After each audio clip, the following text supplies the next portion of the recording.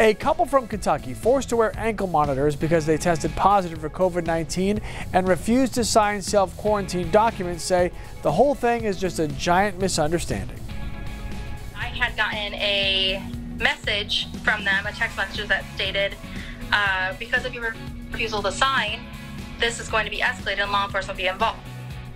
Elizabeth LInscott says she never refused to self-quarantine, but that she and her husband disagreed with the wording of the documents that they were asked to sign by the health department.